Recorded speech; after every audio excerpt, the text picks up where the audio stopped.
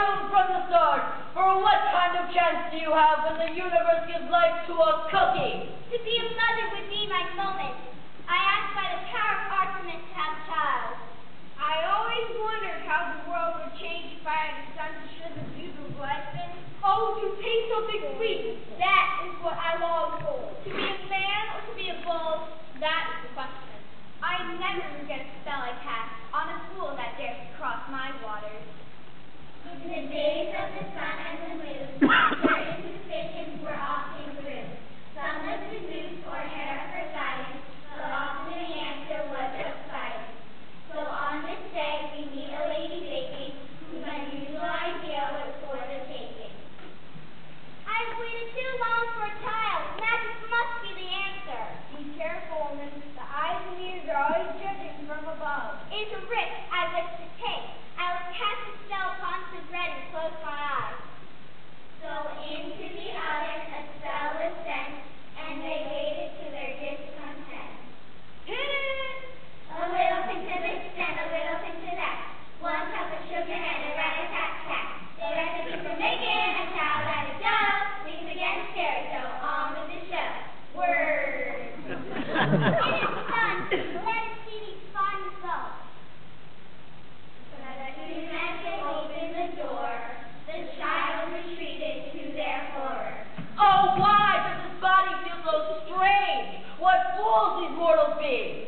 We have named you and we will love you. Come, our son. A cookie is not the same as a child. I would break if I jumped. I would sink if I swam. Misunderstood is what I am. So I will run as fast as I can. From that moment on, the boy of gingerbread couldn't get a grip of the thoughts in his head. Was he a cookie, or could he be a boy, or was he a cousin of Helen of Troy? Running as fast as he could, he would meet a monster that lived in the woods. What tree runs through my forest? I beg your pardon?